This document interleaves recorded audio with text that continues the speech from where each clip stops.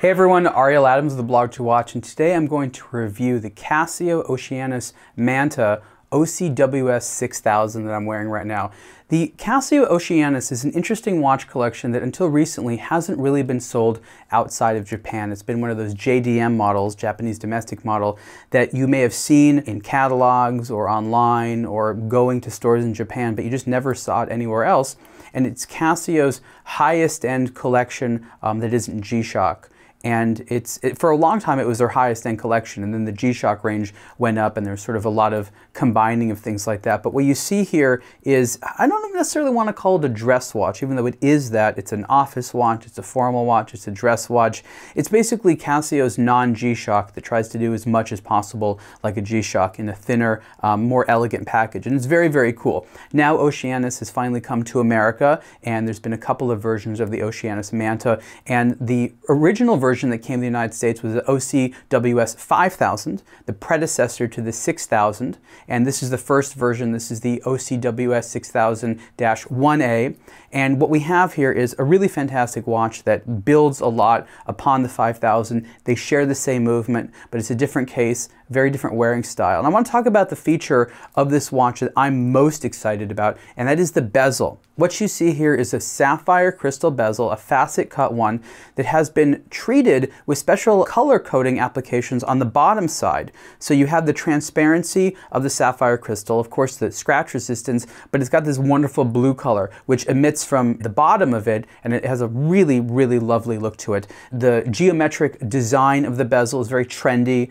sort of very Gerald Genta-esque. Of course, doesn't really look like anything specific, but the angularity on this watch offers a lovely masculinity that combines well with the elegance of a dress watch to make something that is very, very masculine, but also has an elegance to it, like I said, that extends far beyond where any G-Shock would go, because it's not a G-Shock, it's Oceanus. The case is made out of titanium. It's treated titanium. It's very lightweight. The entire watch weighs only 86 grams, and so when you hold it in your hand, you definitely feel a lot more of a lightweight experience than the case size would suggest. Speaking of case size, it actually wears a little bit on the small side, which I like. It is 42.5 millimeters wide, and that counts pretty much everything. Casio does what I call true to size dimensions, and a lot of watch brands, they'll say that's 40 millimeters wide, it looks bigger, because they're measuring just the inner case or something like that. This really is 42.5 millimeters wide, so it actually wears smaller, because other brands would call this maybe a 40 millimeter wide watch or something like that.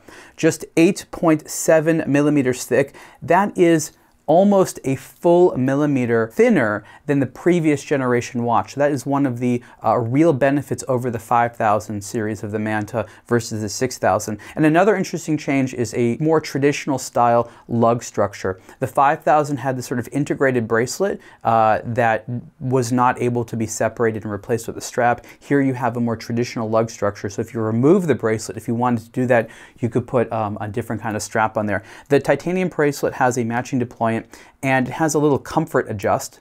So if you see right here, I'm just sort of opening and closing this little thing. It's a few millimeters, very similar to how Rolex has on maybe the GMT Master 2 or something like that. Just one of the nice little features you have there. What about the movement? Now this is an interesting movement. It is one of their Tough Solar movements, so it receives light to charge the battery. It connects to the atomic clock radio signals if you're in part of the world that receives that. It's also a Bluetooth movement, and that's really what the kicker is for me. It connects to the Casio app.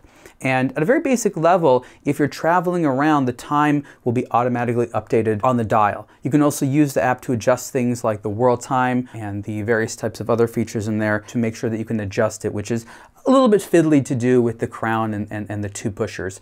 Honestly, it's a lot better to do it through the app. The dial is really fantastic, clear, legible, good lume, blue lume, which is nice.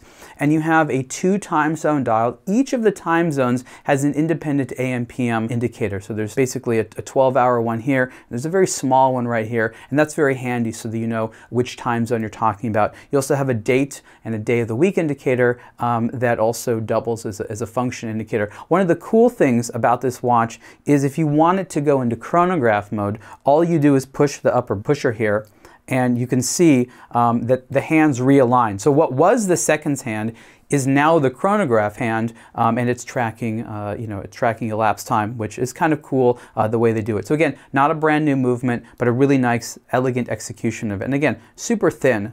Really like this watch.